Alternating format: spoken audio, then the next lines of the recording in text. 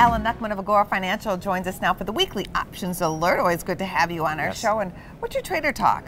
Well, I want to remind everybody that we want to focus on percentages, not points. The stock market's had a great 2019. We're up 25% across the board.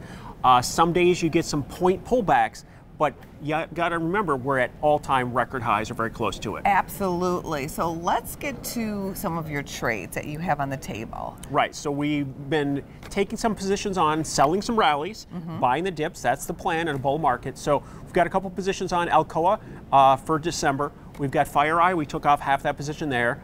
WB has to have something happen to that stock, going nowhere. And then Baxter, we're still working on the second half of that position. Okay, and moving on to your other months? January, got plenty of time here. Schlumberger and CF Industries are both at about break even. And then we've got Cleveland Cliffs, which was an interesting news event yesterday. So a merger, a buyout, but the stock market didn't like it. So the stock has come back down. We were very close to taking profits on half that position. But that's why we trade options. We can ride through these ups and downs and don't have to react to what's happening. So we're back to break even. Got plenty of time. Let's see if the markets can sort it out and we can get another boost in that stock. There could be another bidder come up. Exactly. You never know. Lots of time there. Okay, so what's your next trade? Our new trade trigger, our WPI trade trigger, is Snap. Oh, now, good. Snap has snapped back. Snap has really snapped back. 180% off its lows. Huge. So people had given up on it. Kind of all, remember what happened to Facebook after the IPO had that wave dive all the way down to 15? Yeah. So Snap can monetize. They've got 200 million plus customers.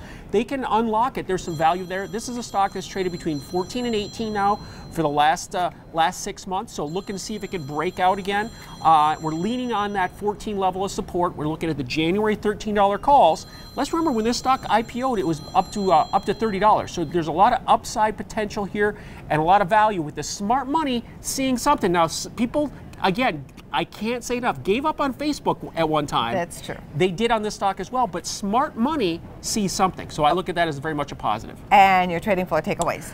Holiday halt. So on Wednesday, the market's made all-time forever highs. Okay, again, that's only a couple percent ago, so it's not that long ago. Let's not get too disillusioned. But the VIX did not make new 2019 lows, so that was a sign of caution. The VIX has traded kind of sideways between 12 and 14. We had a little bit of a VIX explosion here in the last few sessions, but now we're going back down. Let's see by the end of the week if we can get back inside that 12 to 14 range again. That'd be very much a positive. And then some deja vu happening for you? Yeah, it's deja vu all over again, over and over again. So the trade tariff talk, I think we've been doing this every couple weeks, every couple months, every couple years now. And this time the markets are having less and less reaction every time. So the S&P was down 0.75%, and that was saying that the trade deal with China wouldn't get done till after the next election. So the markets are past that.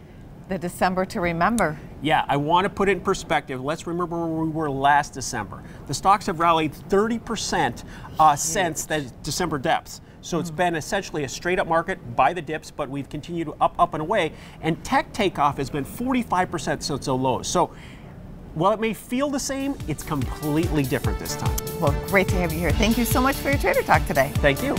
For more Business First AM, check us out on social media. We're on Facebook, YouTube, and Twitter. And go to businessfirstam.com for where to see our show on TV.